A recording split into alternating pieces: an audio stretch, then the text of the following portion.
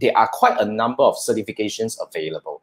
Like back then, when we first started, there were only two, which is the media planning and media buying, which these are the two that I'm certified for. And now they have added quite a number of new badges, like, this is the Certified Digital Marketing Associate. I think this is more like the entry level fundamental. And then this is the Certified Marketing Science Professional. I took a look at it. It's kind of like more towards, what do we call that? It's more towards analytical kind of thing. And of course, the other one is the Creative Strategy. This is more for the creative individuals, I suppose.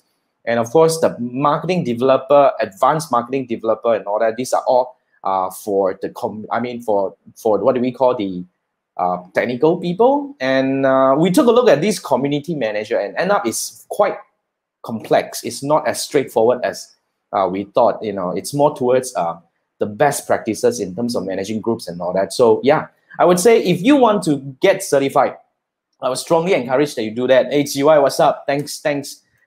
Very simple. If you want to do that, right, you just come over here. How do you want to get certified for Facebook Blueprint certification? Very simple. You just come in here.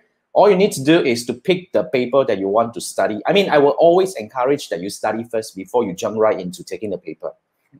Yeah, you need to, because the questions is actually not that straightforward. I was not supposed to share the questions, but I remember one of it and I tweaked it. I just want to quickly share with you later in a bit. But anyway, if you want to get certified for Facebook Blueprint certification, just go to Google, look for Facebook Blueprint certification, then you'll be landed on this one. Just pick a paper, like for example, here we go for the Digital Marketing Associates. And then you go in, click Learn More. You don't need me to teach you this thing. Click Learn More, then you go into this. Now, as it says, it's a 90-minute exam. Altogether, I think 90 minutes, it should be about 40 to 50 questions, because mine was 110 minutes. I think we had about 60 questions. The passing score is about 80%, quite high.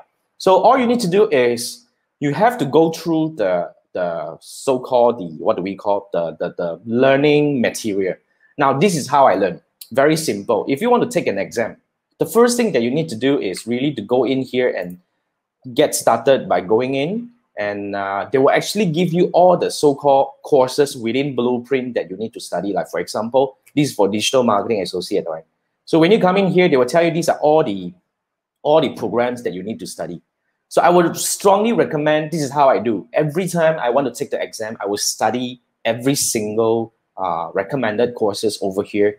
Even though a lot of them, in fact, I would say more than 80% of them, I have gone through them before already. However, it is still a good thing to go through, because I pick up a few new things here and there. To be frank, I did pick up a few new things here and there, and it really helped me in terms of understanding better about Facebook advertising. So after that, this is where you go through, right? So these are all the courses inside Blueprint. So all you need to do is to study all this and go through that. And then after that, then you'll be coming back to this, right? Then you can actually test your skill. Going in, you will be actually given a test, a practice test. So you will go through the practice test. And after that, when you're more comfortable, then you'll be able to go in here and take the exam. Just click register, and it will bring you the Pearson VUE, and you'll be able to just, schedule. So the exam fee, if I'm not mistaken, for the paper that I was taking, it's $75. 75 US dollars, and it will be actually a proctored exam, whereby, what do you mean by proctored exam?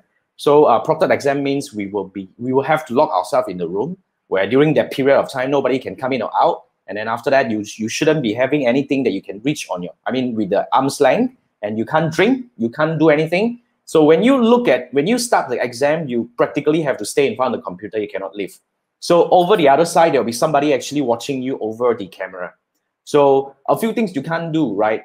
If your eyesight keep moving away from the screen, then they will detect. So that will be pick up as a signal that they will suspect that you are actually cheating. And another thing that you cannot do, I actually did that. I was kind of like closing my mouth and thinking to myself like that, right?